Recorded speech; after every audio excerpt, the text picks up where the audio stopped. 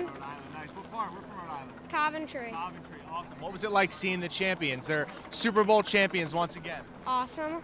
Yeah, tell me about your favorite players and about the game. My favorite player is probably Julian Edelman. Well, the only reason I like that guy is because he's super consistent and he never gives up. When the ball's in the air, he always is super concentrated on it, and, well, that's pretty much why I like him. What was it like convincing Mom and Dad to be able to come here and skip school? Awesome.